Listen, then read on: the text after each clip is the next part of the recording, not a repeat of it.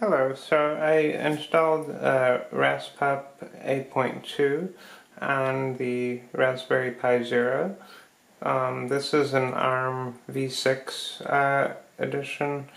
It includes a swap space of 512 megabytes, since the Raspberry Pi Zero and the One have only 256 megabytes to 512 megabytes of RAM.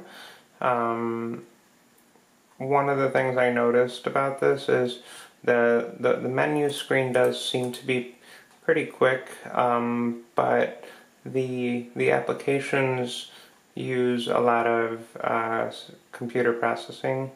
So, for example, if I open up the task manager to kind of see what's being used, it's not really using a lot right now, including the task manager.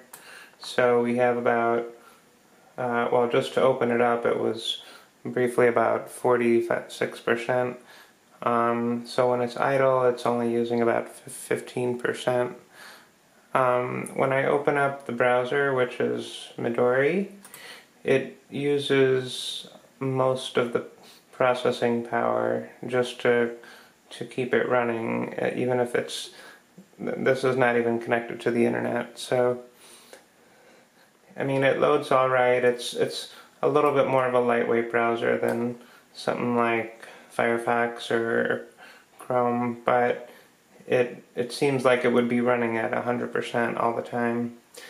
Now, because it's in RAM, it's supposed to run a little faster than from the SD card in theory, but I'm thinking it's still going to run slow because not the RAM, but the computer, the CPU is going to be, at 50% anytime you actually press on anything.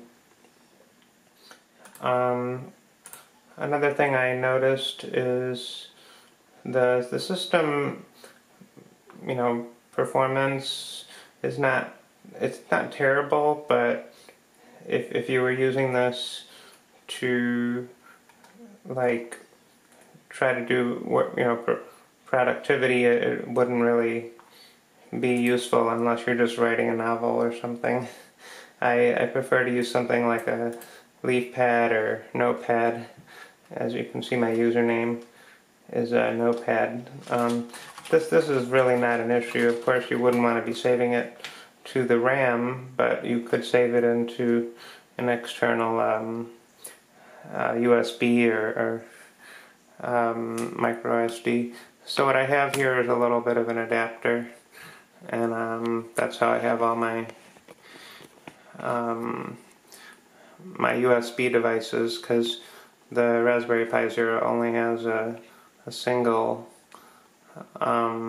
USB, and I use an OTG adapter. I'm not using the Belkin one, I'm just using another one that seems to use a little less power, because with the USB the charger may not have enough amperage to run all the peripherals, so I use one that doesn't have a light on it, but it's a 4-port USB. So this is Puppy Linux for the Raspberry Pi, so it's called Raspup. It's been around for a while. I've actually never gotten it to work on the Raspberry Pi Zero before. I only got it to work on the Raspberry Pi 3. I may have been using the wrong image, most likely, but today I found out they had the one for armv6 and to use the swap version. But I do like this operating system. There's also one called RISC-OS, RISC-OS. It's included in the Raspberry Pi imaging software that can be downloaded. That requires about 2 gigabytes, similar to this.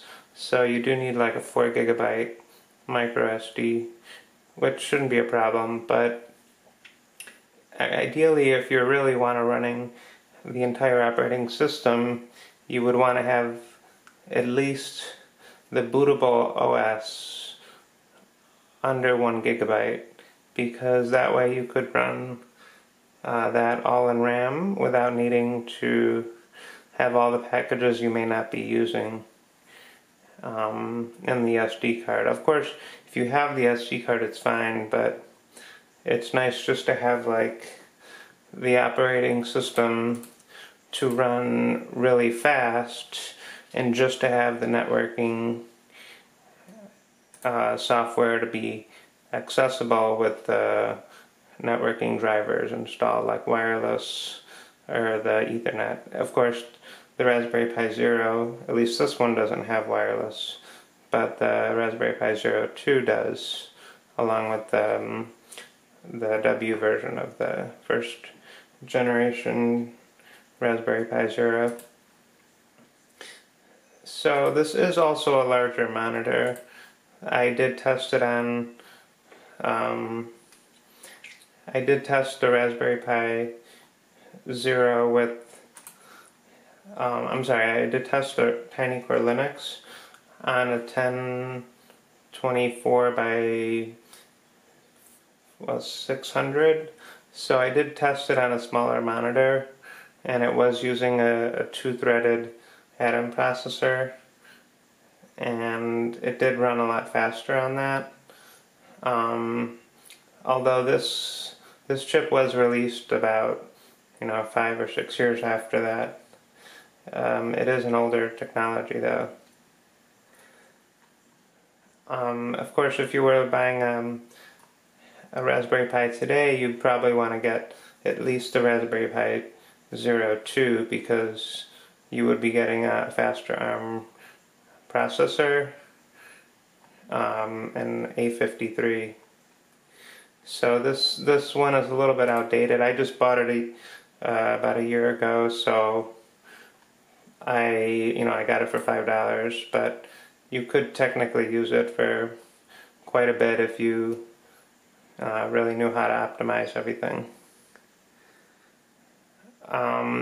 So that's really just this overview of Puppy Linux. I'm sure there's a lot of other videos on this, but I just wanted to see how the Raspberry Pi Zero would go. Thanks for watching.